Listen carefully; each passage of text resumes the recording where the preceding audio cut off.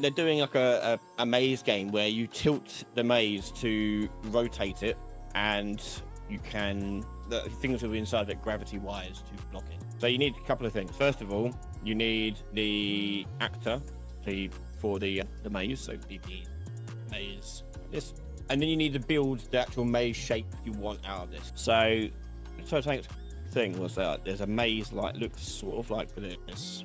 Okay, so there's two puzzles. One is going like tap tap tap, and you're moving it bit by bit. Another one is you're rotating it to drop it around like with gravity. So this mesh here, we'll call this one the player cube, like this. And now if I hit the keys, WASD, it'll move. Yeah, I'm just tapping WASD.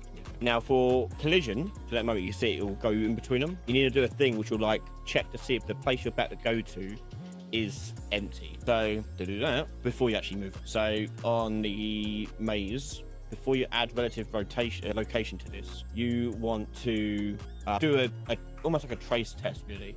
So we're going to do a line trace by channel, and I also know I need to do collision. I turn on sweep here and turn on collision for all these things. So this one, because it's a maze, it's got all these little indentations. This has to use complex collision. So in the details panel, go down, change that to use complex collision. The other one, player cube, we just use a box collision. But because we've got sweep turned on, it should actually stop it.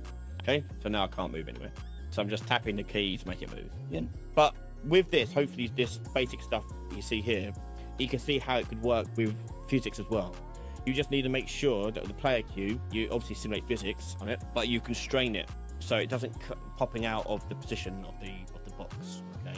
For more game dev tips and advice, subscribe and follow Ryan Laley Games.